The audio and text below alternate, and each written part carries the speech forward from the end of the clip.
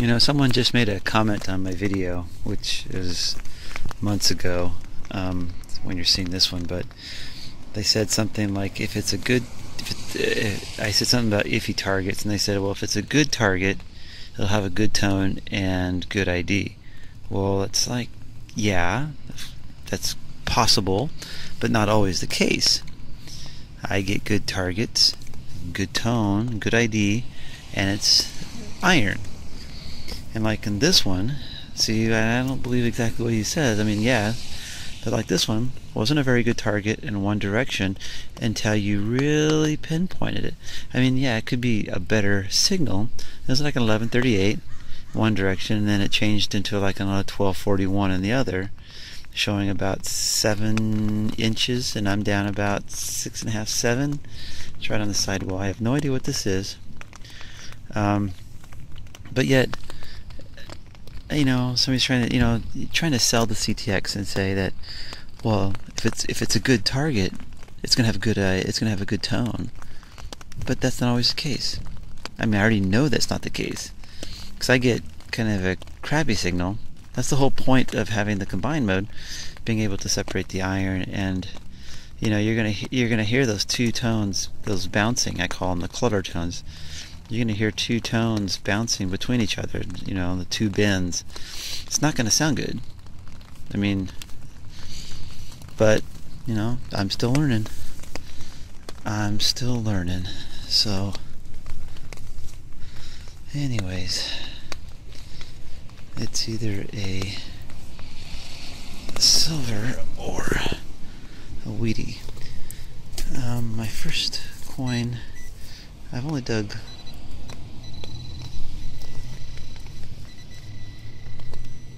right there. I've only dug 2 targets today. No, it's just a, it's gonna be a wheatie. Yep, second wheatie so far of the day. My 3rd dig. I'm back. Yesterday I was here, I picked up 2 silvers, and I'm back today. See if I can find me a few more coins. Alright, well, last night I walked a little bit of this little area right here. Picked up that rosy right there. Came back today and started gridding off. Got the wheat penny over here. And then I walked up here. Dug that, just did that live dig wheat right there. Did a turn, came up here and hit a tone. Now this tone was showing me that it was somewhere between 8 and 11 inches. And I know that's never right. Well, not always right, but I was figuring probably about 7 to 8 if it's showing like 11. So somewhere in about the 5 to 6 range. That silver was coming in at an 1134, bouncing to a 1141. It really never got any higher than that. But it's there, right there, 1134 bouncing. I saw lots of 1138s, 1240, I think 1140, 1141 was the highest I think I saw. I was thinking I thought I was digging a deep wheatie like I just dug. It's a merc.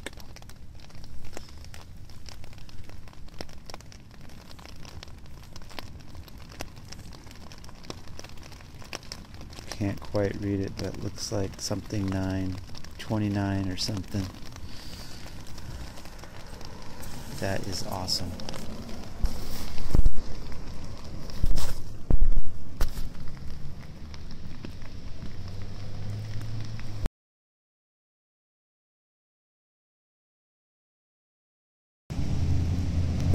Alright, number 2. Amazing thing is yesterday was the first silvers, you know, that I've ever gotten in this park. I've hunted it many times, and now I got 4 silvers in 2 days. Awesome!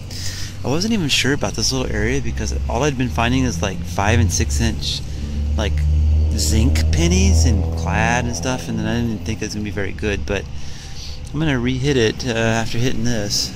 This was a really iffy one. Man, a little high tone, but it was like, there might even be another coin here because it was kind of hard to pinpoint. So, anyway, Merc number 2, and I can't get a date. All right, let's keep going.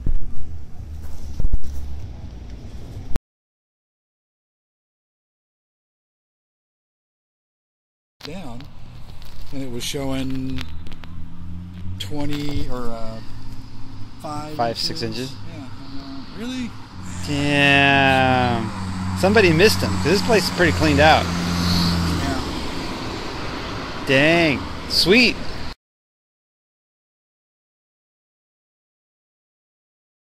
Silver coming up.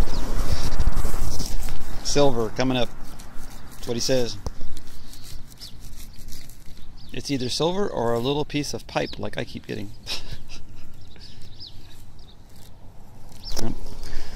Dave got a conductive 45 on this.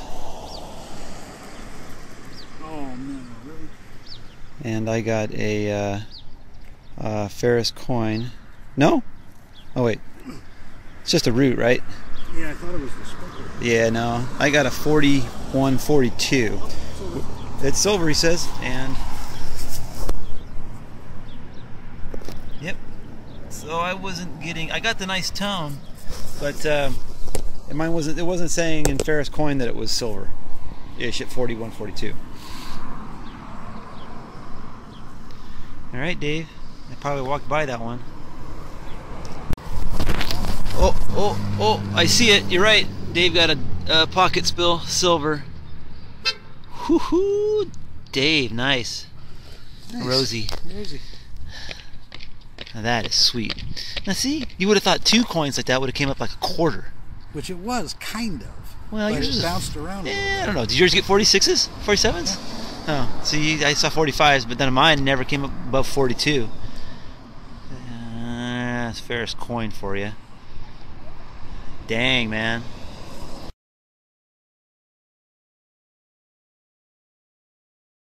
Oh. All right, Dave's got number 4.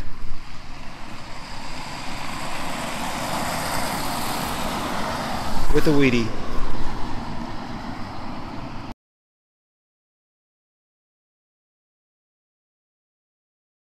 Well, I didn't get silver, but I think it's a little oil token.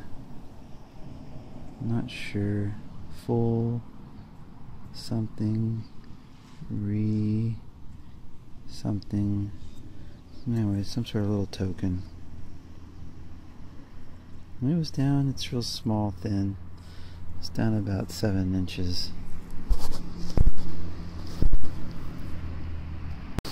Alright, I finally got silver. Dave actually let me probably have this one. He probably went by it and said, yeah. And let's see if he finds it. If he doesn't, I'll walk back over and get it. Yeah. So I got myself a Merc. A very, wow. Holy crap. Is it worn out or not? Look at the backside of that. Wow. The edges something are all else there. Yeah, there's something else in the hole. That makes it look like that. Wow, that sucker is worn out. Yeah. That was like dropped a couple of days ago. That's silver oxide on there. Ooh, it's a 17, no wonder. What does that mean? First, no, it's not. Well, that's why it's so worn. What does that mean? It's a 17. It's old. But I'm betting there's another silver coin down there. Oh, yes. I knew it. So 2 pocket spills. Nice. So we haven't had that happen before. Barber? No, it's another. So one time when you and I got barbers at the same time, that one park. Yeah, you got a double. Now we both got. Now we both got double silver spills. Here's this one. Oh. Don't get greedy. Can never be 3. 28. All right. I feel so much better, Dave. I bet you do. I bet you do. I am so happy you got silver. Gosh. Yeah. Oh.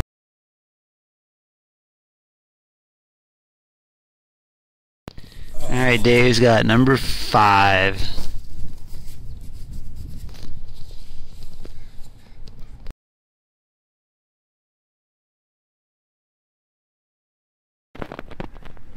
You can see Dave right down there. He's got about 25 minutes to find 2 silvers to beat his all-time best for a day. I just picked up a buffalo nickel.